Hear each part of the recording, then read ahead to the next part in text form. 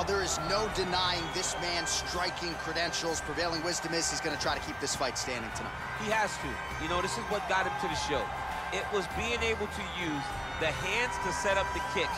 We all talk about the high-level boxing background of this young man. But as he's developed great knees. Yeah. He's developed great timing, great counter skills, and also the beautiful right high kick. The right high kick is something he hides very well as he follows with a jab, right hand, left hook. High kick comes over the top, and he can put you to sleep. No doubt about it. He will try to put on a striking clinic once again here tonight.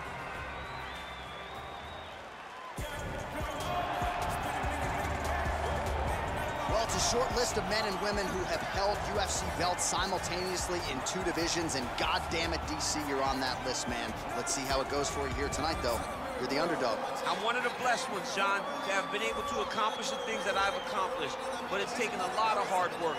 Really focus on the striking, the grappling, having a great team at the American Kickboxing Academy, and as I walk to the octagon tonight, I am trying to show all the work that I have put in and hope that it's enough to get the hand raised once again inside the UFC's octagon. It is amazing to think that you didn't get your start in mixed martial arts until you were 31 years old. And one thing I've always said about you, even if it hasn't been the greatest training camp of your life, you have a penchant for rising to the occasion. There's something about fight night and those bright lights that once you sort of flip that switch, you're able to excel when a lot of guys fold. I'm a competitor from the octagon to mat. I just want to win. Ladies and gentlemen, this fight is 3 rounds in the UFC heavyweight division. Introducing first, fighting out of the blue corner. This man is a Muay Thai fighter holding a professional record of 28 wins, 9 losses.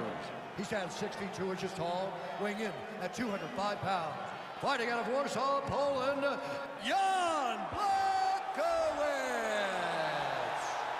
And now introducing his opponent, fighting out of the red corner, a wrestler holding a professional record of 22 wins, 3 losses, and 1 no contest. He stands 5 feet 11 inches tall, weighing in at 205 pounds. Fighting out of San Jose, California,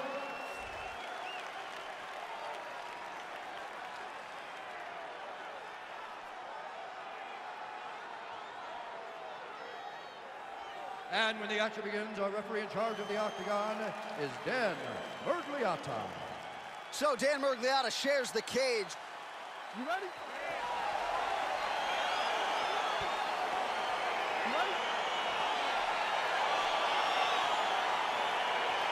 All right, here we are back inside Toyota Center, Houston, Texas.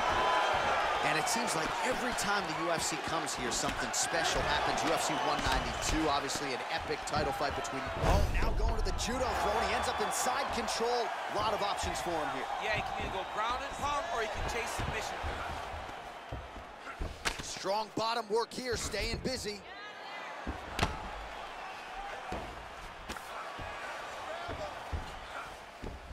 A lot of top pressure being applied. Now he's able to isolate that left arm. Look for him to step over the top of the head to lift his opponent onto his hip to chase this finish.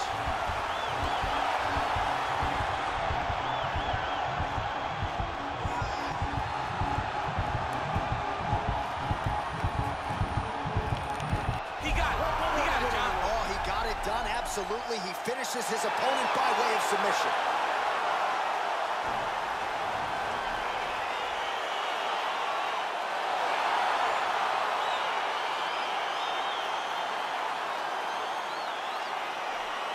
Let's take a look back at the replay as he gets it done by submission tonight, champ. I mean, you know, this guy has such a great submission game that you cannot lay in his guard.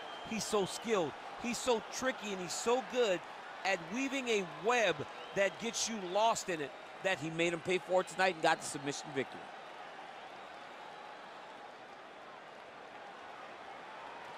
So there he is, your winner by submission tonight, and that is how you put the rest of the division on notice. A huge result for him here tonight. Ladies and gentlemen, referee Dan Mergliata has called a stop to this contest at 51 seconds of the very first round. Declaring the winner by tap out, Daniel DC Cormier. All right, so there he is, all smiles, and rightfully so, after he gets the job done by submission tonight. You told me off the air before the fight that he was going to submit.